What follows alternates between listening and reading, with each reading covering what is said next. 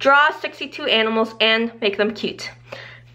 So, step-by-step drawing for characters and personality by Higum Kim.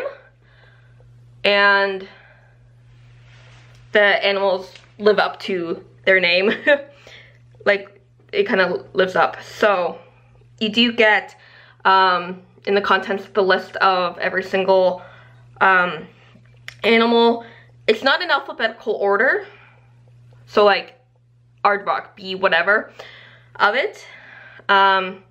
So, basic setup for each animal is, come on, work with me, is this. So, draw an alpaca. So, you do get kind of like the basic step-by-step. First, you start with this, add this, and then you get the try it kind of bubble. And then you got, the next page is like variations. And so the cute alpacas, puffin. And sometimes you get like a tip instead of the try it. And sometimes the try it is on the make it cute section of it. So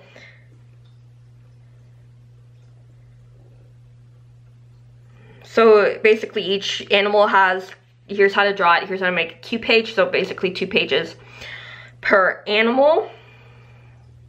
So you do get a little bit of an introduction and then how to draw the animal.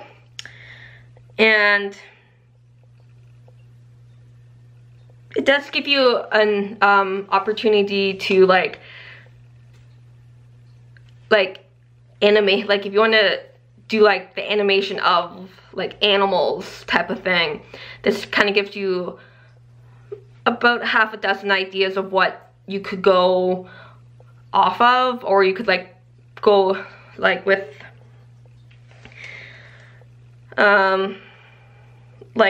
the koala, you have like six ideas, and then you might see like, say that one like in a skirt. So you might have like 4 or 5 other different ideas off of that. Or like the one above it, it looks like it's like gonna cry or rubbing its eye because it's sleepy.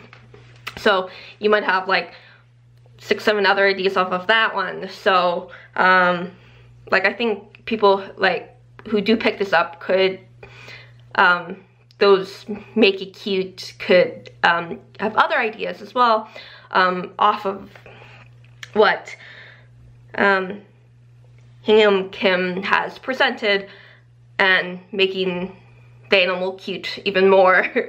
Because like I'm sure that other people could have more than the 5 to 7 dozen other make it cute examples shown for these animals. So it's a really nice jump off point if like animal animation type of thing, or you like the cutesy kind of